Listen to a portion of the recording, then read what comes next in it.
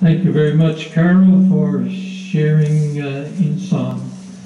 It's a challenging song, isn't it? Charge to keep I have, the God to glorify, to do the work of God as He has called us to do here on earth. I'm just going to share in a few words of Scripture. This morning I'm going to be speaking from the book of Nehemiah, and in particular Nehemiah chapter 2, verses 5 to 8.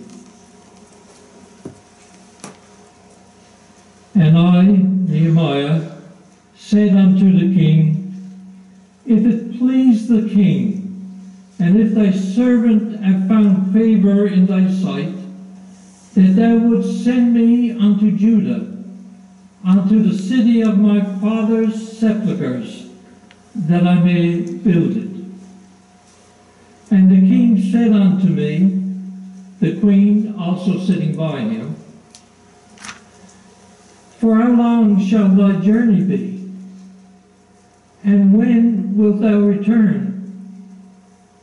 So it pleased the king to send me, and I set him a time. Moreover, I said unto the king, If it please the king, let letters be given me to the governors beyond the river, that they might convey me over till I come to Judah.